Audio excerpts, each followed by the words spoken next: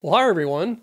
Well, thanks to a channel viewer, they suggest I look into this emergency closure or the sudden closure of a bridge from Lansing, Iowa to Wisconsin over the Mississippi River. They closed it May 17th, 2025 because of movement of the bridge piers, a deflection over 1.5 inches. And this was apparently caused by adjacent construction associated with the replacement bridge. So there's various aspects of this story that I find interesting. So let's just go through it. So this is the Blackhawk Bridge. You can see the new bridge under construction. It's a 1930s vintage bridge that's being replaced. It's located, as I mentioned, near the town of Lansing, Iowa. Unfortunately, these folks have about a 60-mile detour now if they were planning on crossing that Blackhawk Bridge. Now, this bridge was opened June 17th, 1931. Carries 2 lanes, one in each direction. It's Iowa 9 and Wisconsin 82 are the highway designations. The bridge is described as a riveted cantilever through truss bridge and is apparently one of the more unusual designs of any Mississippi River bridge, and only took 2 years to construct.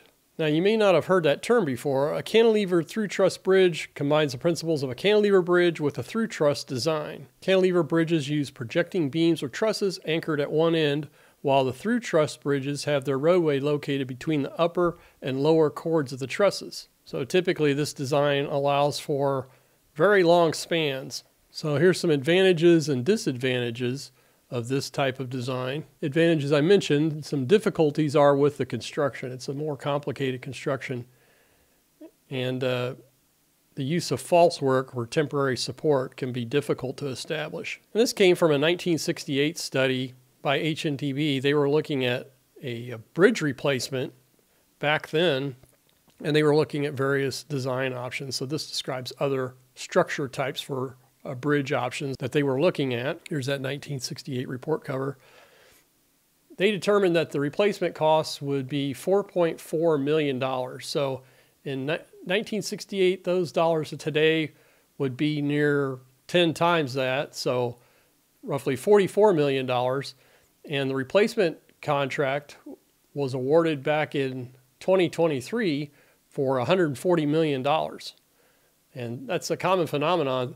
If you look at what it cost to build bridges years ago, and even adjusting for inflation, current replacement costs are usually triple what they would be adjusted for inflation back in the day. And there's several reasons for that. More regulations, higher design requirements compared to those requirements may have been used in the past.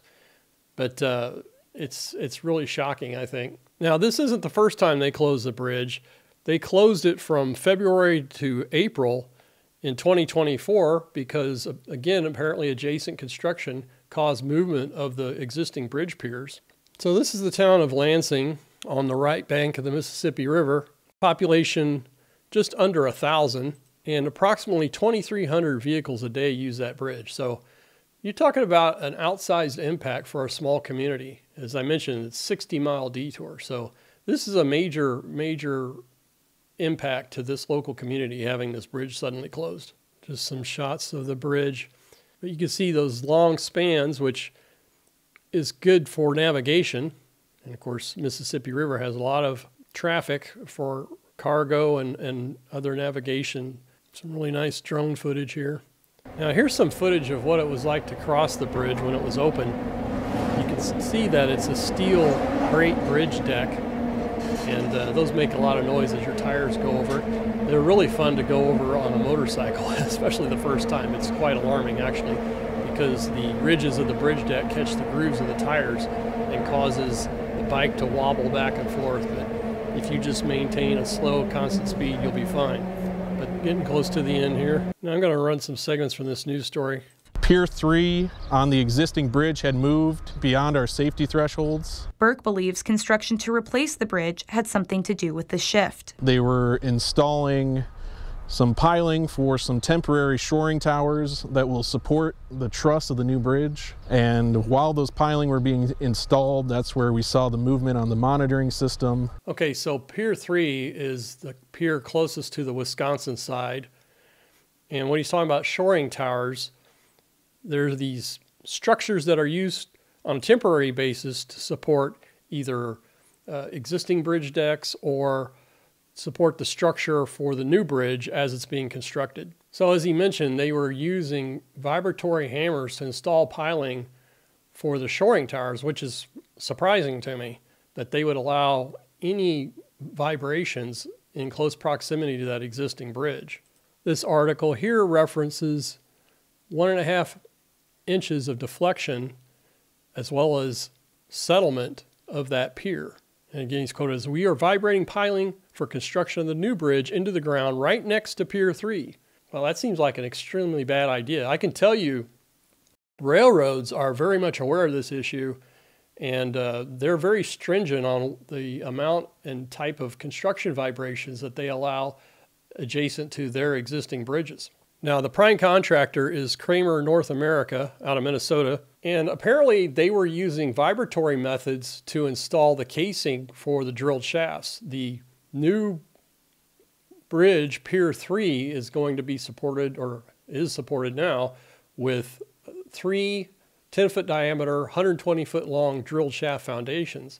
And apparently they used a large ICE 110 driver extractor to install this casing, which if you look at the timing of the press releases and the timing of their work associated with installing this casing for the drill shafts, to me that is a direct correlation to what caused the problem in early 2024 that led to the closure of the existing bridge due to deflection at the piers. Instead, they should have been using, I think, the drill shafts are in now, but they wouldn't have had this problem last year in all likelihood if they had used a casing oscillator. And a casing oscillator pushes and twists the casing into place. There's no vibration, there's no impact. And again, typically railroads will specify or require this type of installation for drill shafts next to their bridges. By the way, all the references that I cite in this video, there are links in the description if you want to check it out. So again, I'm just shocked that the DOT would allow vibratory construction methods in close proximity to this bridge. Reportedly, the bridge piers for the existing bridge consist of 50-foot long timber piles, so relatively shallow. And again, I'm just really surprised here. I'll just show you what a vibratory hammer looks like. In this case, they're installing sheet piling. And again, what I find, and I monitor vibrations at various construction sites quite often, impact installation of piling produces less ground vibration than vibratory installation. And also it's the frequency of the vibration from these types of hammers that is particularly problematic because it's under 30 hertz.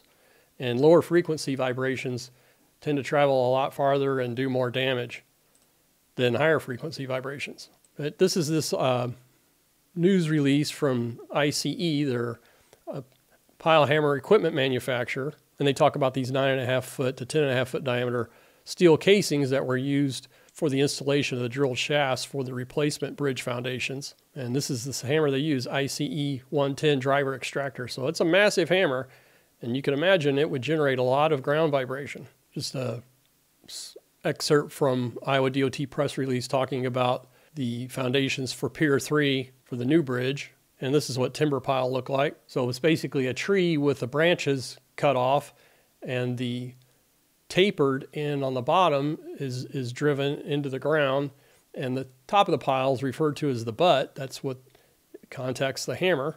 So again, this is going to be a real hardship for these people in this local community and those who travel into Wisconsin, say to La Crosse. So I'll continue to follow this story. Again, I think reasonable precautions could have been taken to limit construction vibrations and instead led to the emergency closure of this bridge. To their credit, they were monitoring the movement of the bridge. So again, that's typically required on these railroad bridges. They limit the types of vibrations and the level of vibrations, but they also expect you to monitor their bridges to make sure everything's okay, to provide early warning of a potential problem. So I'll continue to follow this story. It's been a while since I did a book review / recommendation. Thanks to a channel member, I recently read this book, Trapped Under the Sea. It's about the construction of a sewer outfall into the ocean, into Boston Harbor from the city of Boston. And unfortunately, 2 workers died tragically for something that shouldn't have happened to begin with. It was a very unsafe work environment. And you see this on projects on occasion where people are behind on schedule, they're concerned about costs. You may have ambitious, can-do contractors who are confronted with a very challenging situation, which most construction is challenging in one way or the other. And you just get this feedback loop where people end up doing things that they shouldn't be doing. And unfortunately, these workers were relying on a unproven, really untested system for supplying oxygen.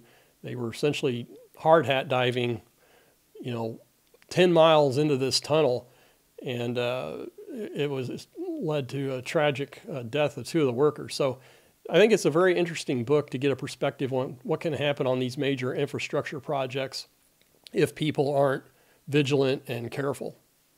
So if you want to check out this book, I've got an Amazon link in the description. With that, I want to send a shout out to those of you who've contributed to buy me a coffee. That's been a really good source of support for this channel. I also want to thank the channel members and those of you who provided super thanks. Again, I appreciate all forms of support on this channel. It allows me to expand my research into various topics. It allows me to commission drone flights in areas where there's no local contact that I have that'll do it for me as a courtesy, like Josh in Rhode Island. He's been great providing drone footage, but most other places I have to pay for that. So again, I want to thank all of you for your support, as well as those of you who have contributed comments to my various videos. So again, thanks very much. Please stay tuned for future videos.